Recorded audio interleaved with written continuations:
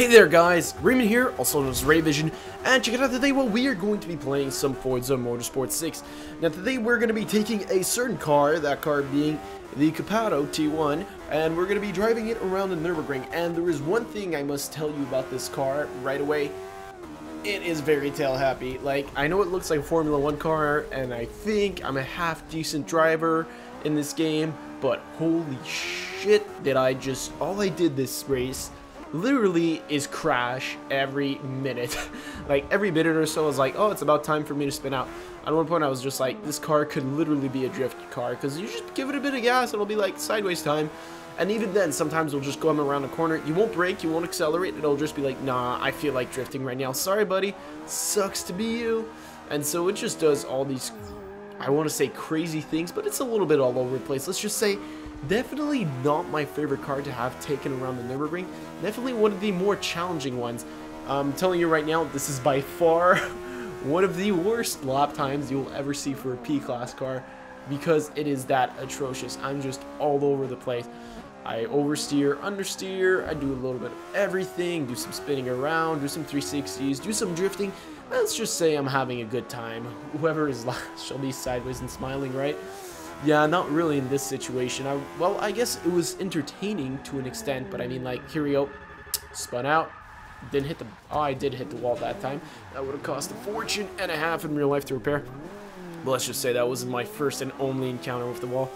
I got real friendly with it. Me and it had a long discussion about how it got all those scrapes around itself. Like, here we go again. It's just... Oh boy, this car just doesn't want to be friends with me, so I do a little bit of a J-turn, be like, alright, let's make it cheeky. But, yeah, let's just say this car proved very challenging for me in a more than one way, because that's just, yeah, it was just, no, yeah. I think you guys get the idea. Let's just say a lot of you guys recommended it. Like, when I say a lot, I mean most of you. And this happened many, many times. Without exceptions. Like, it just kept on happening. And I mean, like, it's fine, you guys can like the car. I like, no, I don't really like the car.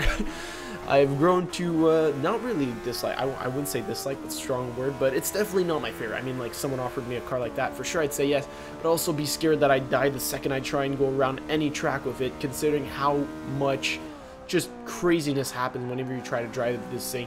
Like right there, I did some steady braking and I didn't accelerate coming out, and I still went sideways.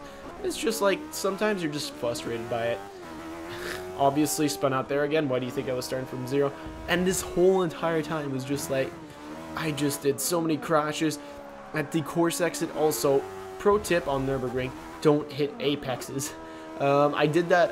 I know you're not supposed to hit apexes, but I decided to hit apexes. By decided, I mean I accidentally hit apexes a couple times during this lap, and let's just say it proved more than fatal. And the reason why I say that was just because, like, I'd hit apex, and then especially with this car, which has no ability to absorb pretty much any shock, I'd just be like, okay, time to do a 360. Example is right here.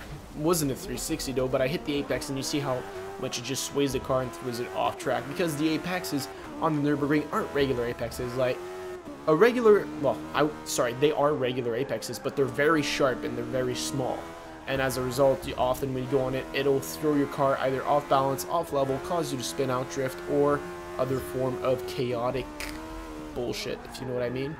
So, oh my Jesus, that is just crazy. I crashed into another wall. I'm just saying. So apart from that, I picked up a couple anime last week. I don't know if any of you guys watch anime in the comments, but if you do, please leave me some recommendations.